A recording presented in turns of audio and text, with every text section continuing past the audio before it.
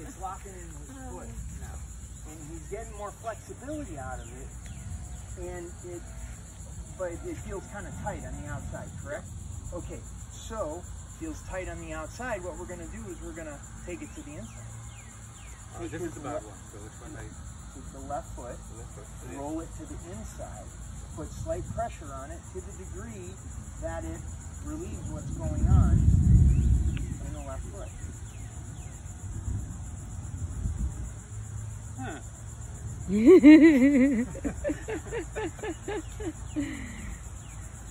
So, something there, yeah, it's like, it is definitely easier.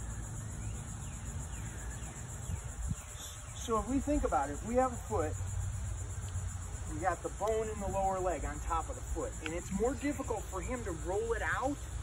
That means the bone is shifted in a way. Let me think about this. It's shifted towards the inside. This bone is shifted towards the inside. If he tries to rotate the foot out, the bone, the mechanics of what's going on in the foot and in the lower part of the leg are resisting that rolling out. So we go with what's easier. We roll it in, which resets the neurology that is causing it to be difficult going out. He waits for that neurological shift.